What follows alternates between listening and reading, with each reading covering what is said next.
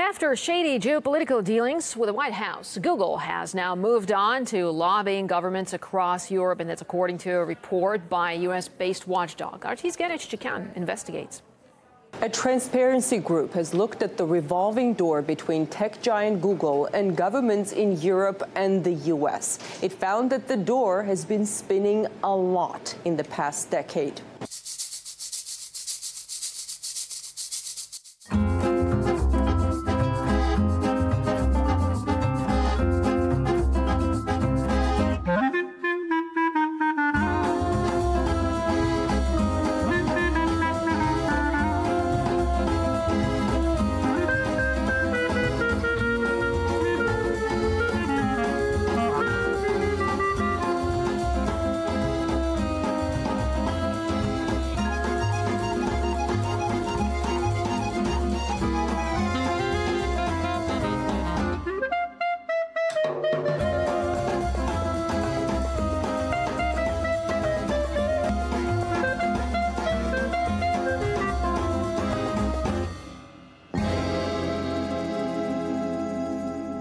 So, Google has been actively hiring government employees, and governments have been hiring Google staff.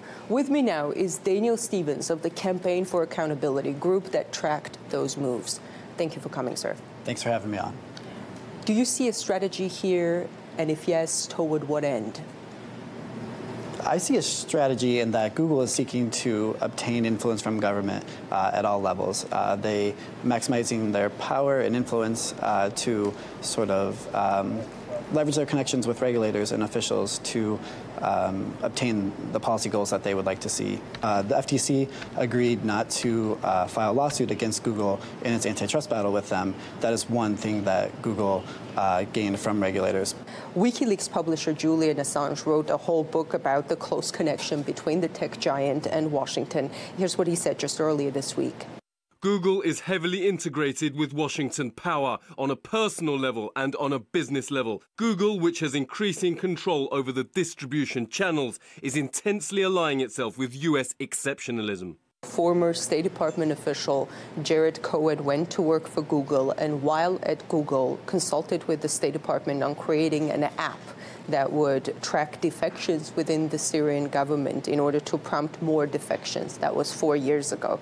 3 months ago, the Pentagon announced that Google's former CEO, Eric Schmidt, would head a new Pentagon advisory board aimed at bringing Silicon Valley innovation and best practices to the U.S. military.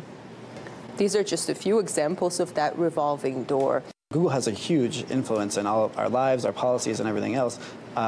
And we should be aware of what role government regulators and authorities are playing in handing Google sort of that oversized role in the rest of our lives. Thank you, Daniel Stevens. Thanks for having me. In Washington, I'm Ganesh Chikan, RT. Google's privacy issues and lawsuits are well documented, but less reported, however, are the company's ties to the NSA and its connections to the CIA. Now, as recently as 1 month ago, leaked emails from Stratfor revealed that Google is getting White House and State Department support and air cover. In reality, they are doing things the CIA cannot do. The US government can then disavow knowledge, and Google is left holding the bag. Press TV reported that among the Stratfor emails that WikiLeaks received were some exposing Google as not just an intelligence contractor for the CIA and Department of Defense, but foreign governments as well. Text within the highly sensitive cables outlines criminal and even terrorist activities on the part of Google, including the planning of insurgency operations. Google has helped plan military operations against Syria and has been directly involved working with Arab states and Turkey to plan destabilization of Iran. In 2010, Wired reported about the development of technology that scours tens and thousands of websites, blogs, and Twitter accounts to find the relationships between people, organizations, actions, and incidents now both present and still to come.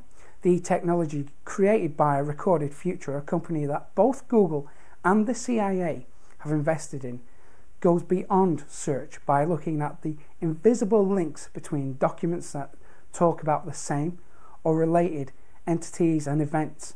Eric Schmidt is Google's CEO.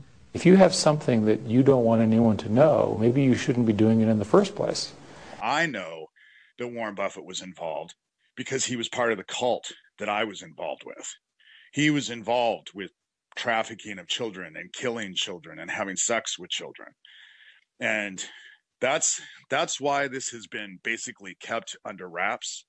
Kissinger is a famous pedophile, as is Gordon Brown and the Bushes, and I could go on and on. There's millions of them.